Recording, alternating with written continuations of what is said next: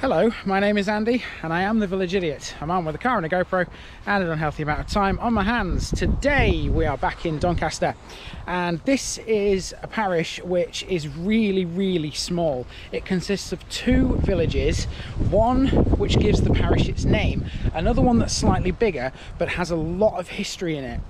If you want to know where this place is, search for Hampole on the map, but all the history is to do with the other village here, Skelbrooke.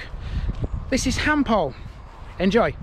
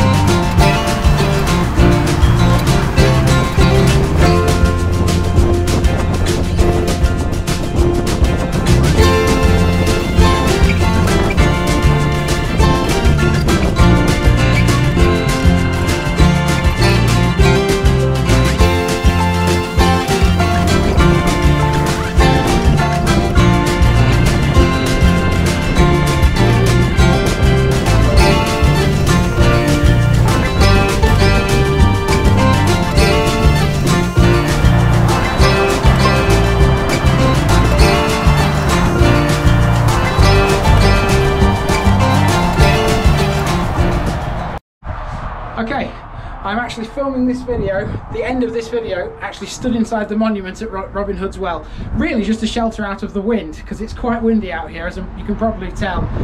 So yeah, I'm actually stood in a piece of English history.